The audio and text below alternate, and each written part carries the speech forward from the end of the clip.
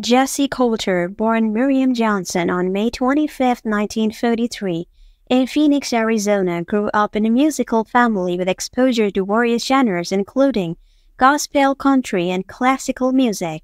Her mother taught her piano and she began performing in church as a child.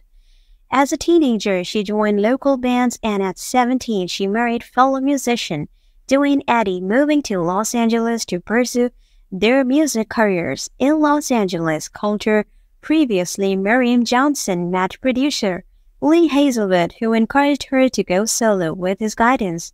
She adopted the stage name Jessi Colter. Her debut album A Country Star Is Born, released in 1970, garnered critical acclaim, establishing her as a rising star in country music. During this time, she also met Waylon Jennings, whom she later married in 1969. Their musical collaboration resulted in successful albums like Honky Tonk Heroes, 1973, and Wanted, The Outlaws, 1976. The first country album certified platinum. One notable single from their collaboration, Storms Never Last, 1981, reached the top 10 on country charts.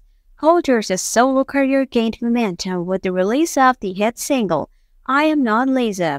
In 1975, her introspective lyrics and emotive delivery marked her as a powerful solo artist despite personal struggles, including addiction. Coulter sought help in the 1990s and became an advocate for addiction recovery and mental health awareness.